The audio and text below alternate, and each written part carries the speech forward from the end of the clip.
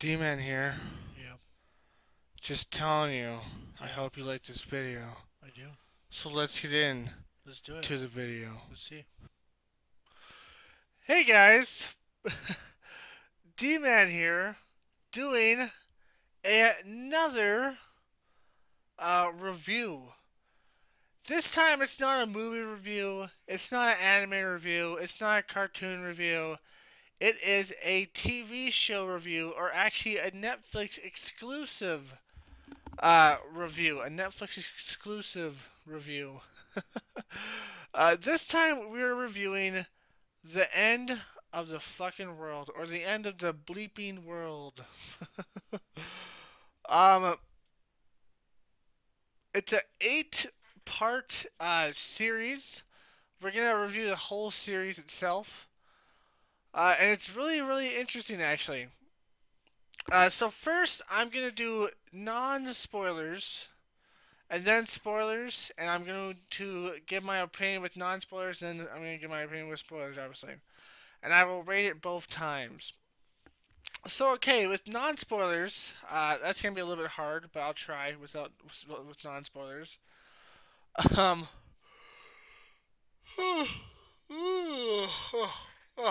sorry about that.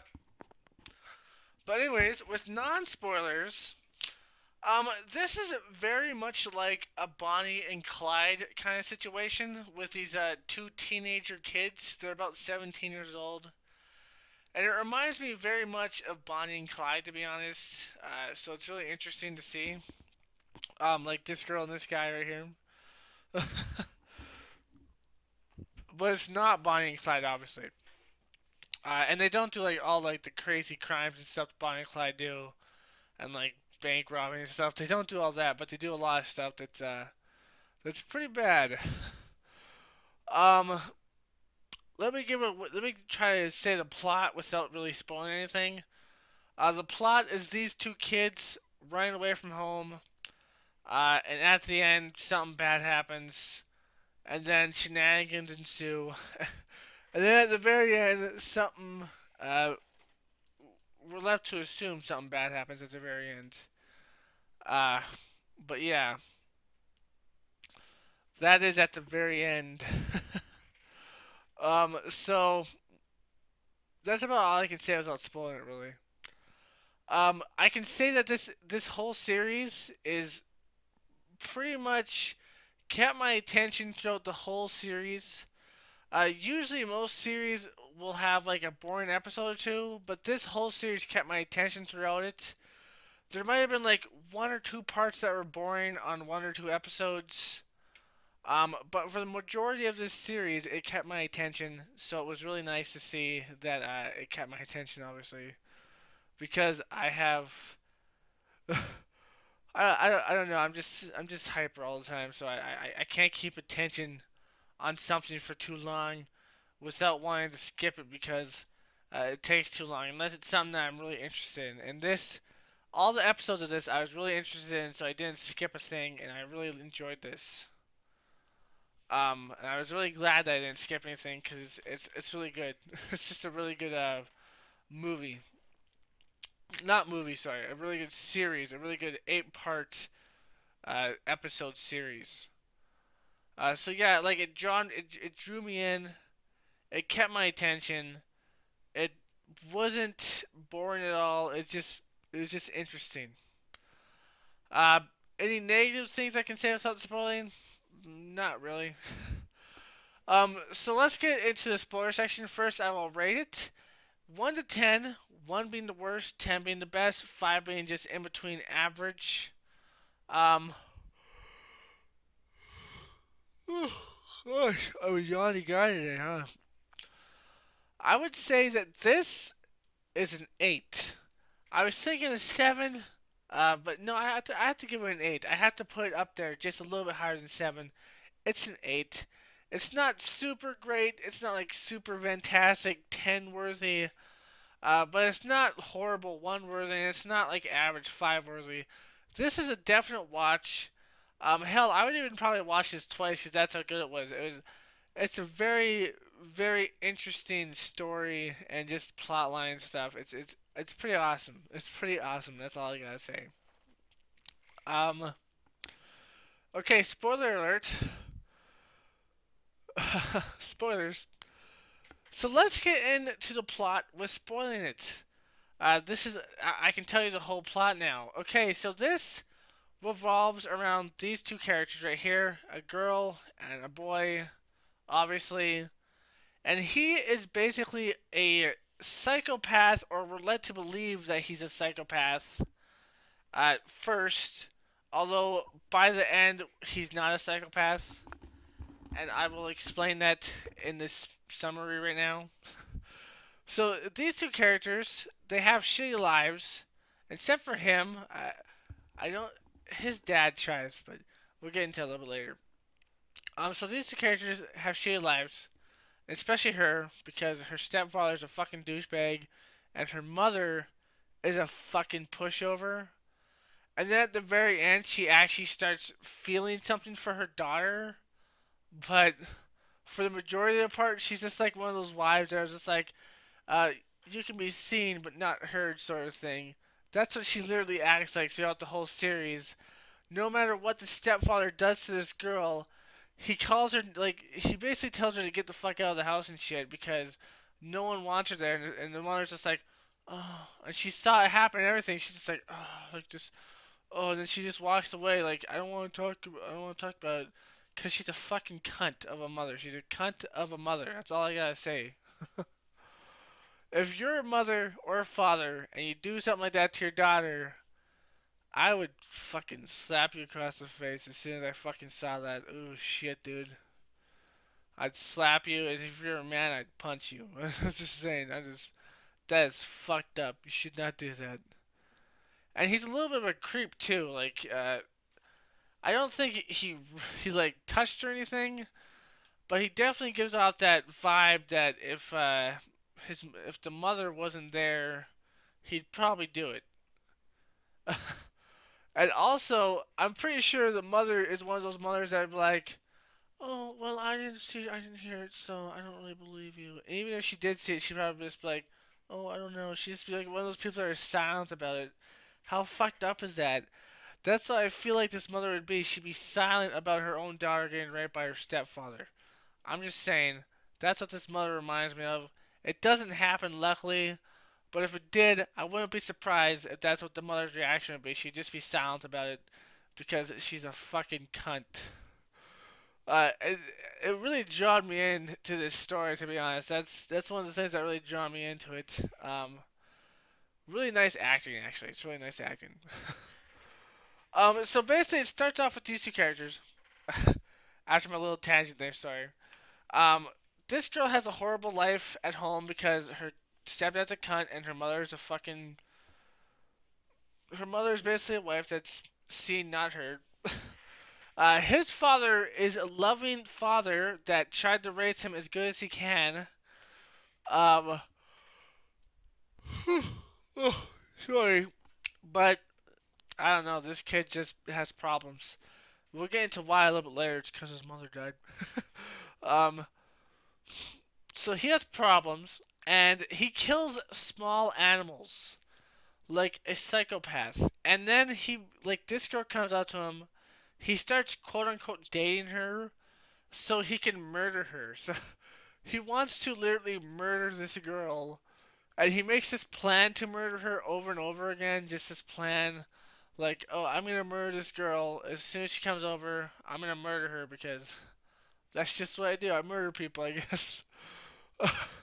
He's never murdered anybody, and this is gonna be the first person that he ever gets to murder. At least in his mind, that's what's gonna happen. He's gonna have her come over. He's gonna trick her, and then he's just gonna murder her, I guess. Murder. That doesn't end up happening, by the way. So, to make this happen, he goes along with whatever she says, and eventually she runs away from home because her douchey stepfather tells her that no one wants her there, and her mother doesn't say a word. Her mother saw the whole thing, doesn't say a word. If I was the mother, I'd slap that motherfucker in the face and I'd be like, don't you ever fucking talk to my daughter that way. Ever, or else you can get the fuck out, you know? Just saying, but whatever. She's a fucking bad mother. Um, he says that they run away. They don't know what to do, and they're on the road. And then they break a law by breaking into someone's house. And this guy turns out to be a fucking serial rapist who literally kidnaps girls, ties them up, and rapes them, and then most likely murders them, I assume. At least that's what we're led to believe. So he's like a serial rapist. It's really messed up. um, and she almost gets raped by him, by the way. And then that's when the guy who wanted to murder her at first, he gets to murder the rapist. And that's when he realizes he's not a psychopath because he actually has human emotions, including empathy and stuff like that. Because he's actually starting to feel bad and stuff. Although he doesn't really feel bad for the rapist. Because who would? Like, I wouldn't. That guy deserved to die. Who fucking cares about him, right? He doesn't feel bad for him, but he feels bad because she is creeped out by him now because he was carrying around a knife. He killed a guy in front of her, and so she's super creeped out by him, and she runs away. And he's all bummed out because he's just like, oh fuck, like, oh man, I thought I was a psychopath. I thought I couldn't feel shit, but I'm feeling something. What is this? It's pain. It hurts because that girl ran away, and I was starting to like her because they start to fall in love after a while. And this girl, gotta say, she's a little bit of a cunt. She brings somebody over to fuck because he didn't want to fuck her at first. He's just like, no, I don't want to stop. Right? So she brings someone over to fuck, and he was gonna apologize and everything because he started to feel emotions by this point. But then she brings this guy over, and she's just like, oh, we're gonna fuck, okay? And he's just like, oh, okay. Kind of like, this is why I'm dead to the world. I forgot, because I hate people. And then he's just like, yeah, I'm still gonna murder this bitch. But then, she changes her mind, and so does he, because she never gets fucked by the guy. And so does he. He's like, okay, I guess I kind of like this girl. And she did change her mind and fuck someone in front of me, pretty much. Um, so he's just like, yeah, she changed her mind. And that's the point where the rapist comes home and tries to rape her, but he kills him right here. She's all bloody, and he just stabbed that guy in the throat. It's like, it's a really, I don't know, it's just this really cool plot twist sort of thing. It's really cool. So they get stabbed and stuff. Here's another picture right there. That's a pretty good one. So he stabs him. He kills him. They clean up the whole mess because the girl's afraid, just as afraid as he is. She runs away because she's just like, I didn't kill anybody. He killed somebody. I didn't kill nobody. So she runs away. But she realizes by the end that she shouldn't have ran away, so she went back to him, even though he's a psychopath. But not really a psychopath because he has emotions. And let's get into the point why he felt like he didn't have emotions, why he felt like he had to turn into a psychopath, and why at the end he finally realized his emotions. So his mother, excuse me for 1 second.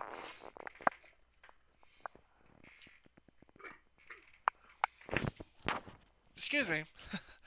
But his mother committed suicide in front of him by driving herself into a lake to drown. Really batshit crazy way to commit suicide, but whatever. And in front of your child, no less. Like, holy shit, who does that in front of their child?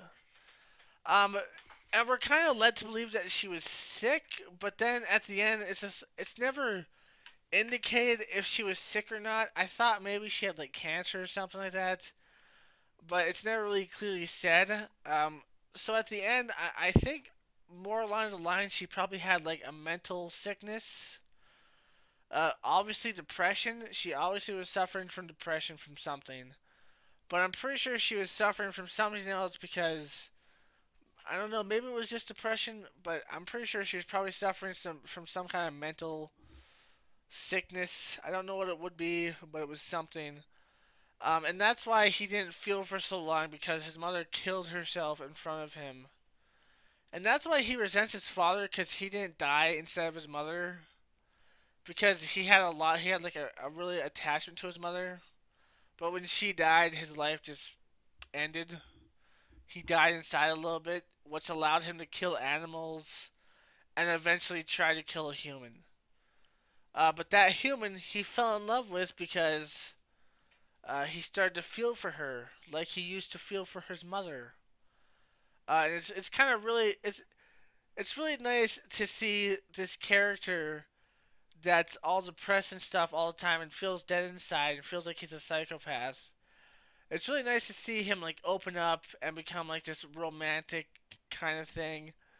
It's sort of romantic, sort of not. It's just like this romantic buddy like kill thing. It's really nice. And this girl that was like angry at the world because her life sucks so much. She gets to open up to him and stuff like that. It's really nice to see that too. So at the end, they kill this guy. They run away from the crime scene after they clean it up. The cops obviously find out that it's them, and then they find out that this guy was a serial rapist.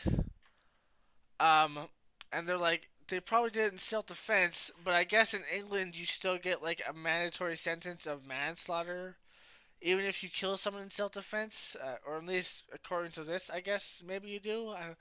I don't know where this was shot. I'm assuming this was shot in England, but I guess according to this, wherever this was shot, you get like a mandatory sentence of manslaughter. Um, because even if it was self-defense, at least according to the cops in this. I don't know if that's true, but maybe it is. I'm pretty sure in most places, if you do self-defense and you accidentally kill somebody, you don't get like supercharged for it, but maybe you do. I don't know. I have to look up the law in places. But I don't know. But in this, even if they did it in self-defense, they'd still get in trouble like manslaughter, as I said. Which is fucked up, because it was self-defense. So that's fucked up. Eventually they go see her real dad, who seems like a really cool dude at first. Okay, he seems like he loves her, and he wants to be with her and stuff like that. And he seems like this really cool dude. Um, and he's her dad, and he seems like this really cool dude. A couple things that stick out is that he's a drug dealer though, which is bad. But he's still a good dad to a certain extent. And I gotta say, this really hit home with me, man. I can feel this girl's pain, okay? Because every time when I was a kid, my dad was a deadbeat, by the way. He's a deadbeat. Uh, he fucking abandoned us a long time ago. But we did get to see him when we were kids and stuff. And every time we got to see him, he put this act on almost, where he would act like he was like our dad and stuff. And I'm sure he did love us to a certain extent, or does, I guess, because he's still alive. He's not dead. But I guess he does love us to a certain extent, but not to the extent as a good father should. And that's why I got the feeling from this dad automatically. Like he reminded me of my dad so much. Like he puts this act on, but then when we're not there, he just turns into a drunk and alcoholic and a drug addict, just like this guy. Except he does it right in front of his daughter. But when my dad when we were there, he was just a drunk alcoholic, drug addict. Half the time he didn't want to see us because he was either too drunk or he wanted to go get drugs or something like that. Um, but I will say my dad is not as bad as her dad. I will say that. Reasons why, there's really only two reasons why. um, I that's pretty much all I can say. There's two reasons why. I'll explain them. Okay, so the first one is, let's see, her dad. Let's just go through the list of what her dad did and what my dad would do. Let's see. Her dad acts like he loves them and stuff like that. And just acts like he cares about her and stuff. My dad would do that. Okay, that's a plus, right? Um, her dad was confronted by the ex-wife and stuff for like child support for the kid for his second kid. By the way, his second kid not only abandoned his second kid but also his first kid at a bar and just runs off. Um, would my dad do that? Yes, he would. He doesn't have a third kid. He only has me and my sister, at least to my knowledge. He doesn't have a third kid. But if my mother ever hounded him for something or if anything like that, and he was there with us, he'd definitely just run out of there because he's a dick. He would definitely do that because he can't handle the stress or some bullshit like that. Let's see. The third thing, uh, would my dad sell drugs? No, I don't think he would. Because I'm pretty sure he would take too much of a sample of his drug selling thing, so he'd probably get himself either his ass would be kicked or he'd get himself killed. Because, as I said before, he has some drug problems. Um, so he'd probably get himself killed. And he also, well, for the most part, he's just a drunk. He's just a drunk for the most part, but he does do quite a bit of drugs. At least he used to. I don't know if he still does. I haven't spoken to him for like, I don't know, like 5 years or something like that. I don't know where the fuck he is even, man. But he used to do some drugs, but he's mostly alcoholic. So I don't think my dad would sell drugs because he'd probably end up getting his ass kicked, and he probably knows that. So that's a plus for my dad, right? Plus for my dad. um, would my dad turn me into the police to get the reward? Um, from cops because I killed somebody or something like that? Because in this, her dad does turn them in to get the reward, and then tries to turn around and says, "I was just protecting you from him because I love you, darling. I'm protecting you from that crazy guy that killed the guy. I know you didn't do it. I'm just protecting you, right?" And then he tries to like make her force a confession out of her pretty much by tricking her into saying it. It's super fucked up. And it's just like, holy man, if you're a parent, you're supposed to stick with your child to the end. But man, this dad's a scumbag, that's for sure. Would my dad do that to me? If I ever murdered somebody and there was a warrant out for my arrest and there was a reward for it? Probably. I'm sorry, but I'm just saying, my dad would probably do that. uh, he'd probably. I don't know why I said sorry. I guess I'm saying sorry to myself. But no, he'd probably just call the cops and get me arrested. Even though her dad doing it was really stupid because her dad's a drug dealer, so I'm just saying the cops are gonna come over to your house and if they find something, you're just as fucked as these two kids. But whatever. But yeah, my dad would probably call the cops on me and get me arrested for the reward. He'd probably do that because he's a dick. Um, there's a scene here where her dad yells at her because she says something to him and he just screams at her. Would my dad do that? No, he would not do that. So that's another point to my dad. Ha ha. Would my dad do that? No, he would not do that. Um, because instead he would just try to make you feel bad, to be honest. My dad was like a master of guilt trips. If you ever did something wrong or something like that, or if he ever did something wrong, he would just bullshit bullshit bullshit straight face you and just guilt trip you until you try to let him go and stuff. He was just a master at that. I guess that's probably why I'm such a great fucking liar, right? Like if I wanted to, I could bullshit lie someone straight in the face and just make them totally believe what I said. I probably got that from my dad, to be honest, because he can do the same thing, and he can also guilt trip people, which I could probably do pretty easily too. Luckily, I'm not a douchebag, Just saying. But I probably got that from my dad. So yeah, my dad wouldn't scream in my face or my sister's face if we did say something to him like that. Like what this girl said to him, he'd just probably cry and try to make us feel bad for him. Um, so yeah, that's a point for my dad. Would my dad promise to take me on a trip and then never do it? Yeah, happened before plenty of times. Like the boat trip, never does it. That's enough comparing my dad and her dad. As I said, there's really only two things that my dad wouldn't do. So my dad's slightly better than her dad. I'm just saying. And I'm assuming he would call the cops on me. By the way, I'm assuming. I would hope he wouldn't, but I'm assuming he would. So um, maybe he wouldn't. Who knows? Maybe I'm lucky. Maybe I'd be lucky, and my dad wouldn't try to get a reward for my arrest. But I doubt that would happen. I'm pretty sure he'd want the reward. I'm just laughing at my own misery. But anyways, after that, the cops come, and the boy is turned 18 now, and he basically says, because he loves her, he's basically like, listen, tell the cops I kidnapped you, okay? Tell the cops I kidnapped you.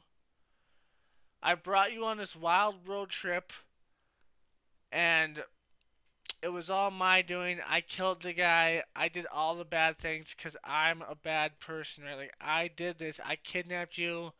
Yada, yada, yada. Yada, yada, yada. And of course the girl's just like, no, what the hell you doing? And the guy smacks her in the face with a shotgun. Which is really cool to see. It's kind of sad though because he's trying to do it to save her from going to jail, obviously. So he smacks her in the face with a shotgun, and he runs away, and then it fades to black with gunfire shooting at him. So we assume, we're left to assume that he got shot and probably killed, or most likely killed. Although there might be a second season of this, I kind of doubt there will be. If there is, I'll definitely watch it and I'll definitely review it. Um, but we assume that he gets killed in the end. So it's really sad ending, but it's really deep and it's just a good. It's a good show, man. It's a good show. It's a sad ending, but it's just a really good ending, and it's just like a really good show throughout. As I've said, there was only like one or two boring parts, and that was like to one or two episodes max. Throughout the show, though, it kept me involved. It kept me viewing it. It kept me interested, I should say. It was very good. At the end, poor guy gets killed without getting to make love to his newly found love. He never gets to make love to her because she stops him because she's still reeling from the almost getting raped thing. Which you can understand, obviously, like which most people can understand, I should say. Not you particularly. I don't know if you got raped or not. But most people can understand that. Uh, but yeah, man, it's kind of a sad ending because he's the one that gets blamed for it. I assume he is, and I assume if he does die, she kind of takes his side, I guess, and she kind of just says he kidnapped me and stuff. Or maybe they'll go for like Stockholm syndrome or something like that. They'll probably be like, oh, she has Stockholm syndrome because she might be too stupid to say, yeah, he kidnapped me, even though he wanted her to say that. Even though this was all her idea in the first place, except for the murder part, that was his idea. But it was for her, not the other guy.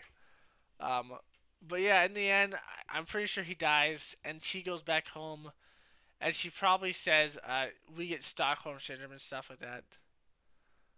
They probably said she had Stockholm syndrome, I should say. And the mother, by the end, starts actually caring about her goddamn daughter and starts actually like speaking up and giving a damn about her daughter. but still not enough for me because the mother should have gave a damn beforehand. Especially when the stepfather said you should just leave and never come back. You would do us all a favor. And she didn't say a fucking word. What a horrible mother. But by the end, she's just like, God damn it. I guess that makes up for it. It doesn't make up for it. It does not make up for it. You're a horrible mother. And if you're a good mother, you'd fucking tell that step husband of yours to stop being a fucking creepy pervert and to get the fuck out. If he wants her to get out, she should get out instead. I'm just saying. Man, my throat. I'm just saying, her mother, cunt. And the poor kid's dad, man. This guy's dad. I feel so sorry for this guy's dad, to be honest. Like, why? Why treat your dad like that? He's just.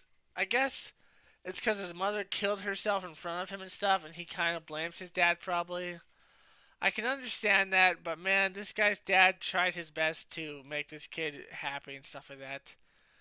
Even though he was a little bit of a prick at times, I could definitely see that his dad was a little bit of a prick at times, but for the majority of times, he was a nice dad. He was just trying to help his son and stuff like that. Even though he thought like his son was really awkward and stuff. And man, that dad's probably bawling because his son got killed. That was his last family, man. That must suck. That must suck. Your last family gets killed. Ooh, man, your wife commits suicide and the other one gets shot down because he's a criminal. Even though he's not a criminal, he was protecting somebody, but due to that legal system, he probably would have got a few years in jail or a long time in jail. I don't know. But yeah, all in all, really good show. I really enjoyed this. Uh, if there's a season 2, I will watch it.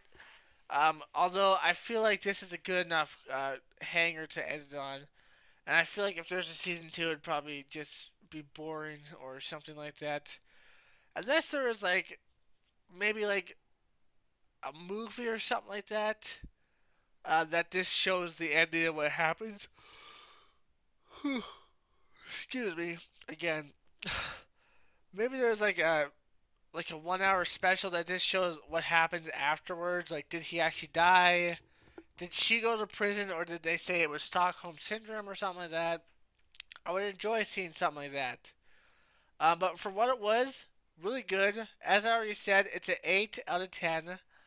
1 being the worst, 10 being the best, 5 being just average. It's definitely an 8. And it's definitely a movie I suggest watch. I mean, not movie. I keep on saying movie. I mean series. 8 episode series I suggest watching because I enjoyed this and I think you guys would enjoy this as well. But anyways, that's my review on the end of the fucking world, or the end of the bleeping world, as the title says. Anyways, that's my review and my summary of it. I hope you liked it. I hope I didn't go on too many rambly rambles. I am a little bit tired right now because it's pretty late. Anyways, though, that's it. I hope you enjoyed. If you did, like, comment, subscribe, and share. And as always, my friends, stay sane. A peace. Hey guys, D-Man here. Just remind you to subscribe by clicking here. It works on mobile. Or click here to watch my last video. It also works on mobile. Just remember, subscribe and stuff. Alright, bye-bye. Peace out.